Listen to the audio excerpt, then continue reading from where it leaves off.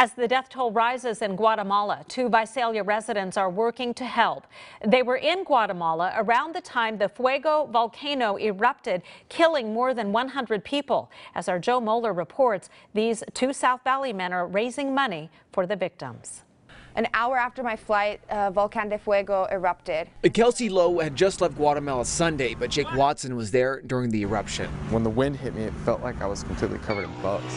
It was actually just the rocks just hitting my skin from the volcano like the ash. The airport was shut down. It took Watson days to get out. It was chaos. A lot of people rushing in from either from the villages or from Antigua. He says he saw the devastation in Guatemala firsthand. There's still 200 plus people unaccounted for, and there are families that won't go home until they have their entire family there. Lowe says seeing what happened there after she left made her want to help. Because I couldn't be there to help with them. I've lived in Guatemala, I've been there multiple times, and so from here I had to recognize what was in my control. Lowe, Watson, and others launched a GoFundMe and raised over $20,000. 100% of the funds go to helping the victims and first responders, from simple things like masks and boots to long-term help. A lot of the money is being put aside as well for the long-term care, because people are going to need rehabilitation back into society. She says the valley can make a huge difference. Each person in the valley gave $5.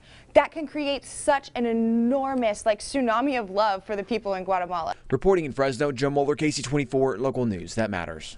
If you'd like to help, we do have a link to their GoFundMe on our website, yourcentralvalley.com. And there's another way to help the victims. Visalia Talks and Wine is happening Thursday, June 28th at 6 p.m. at the Cellar Door in Visalia, and half of the proceeds will go to Guatemala relief.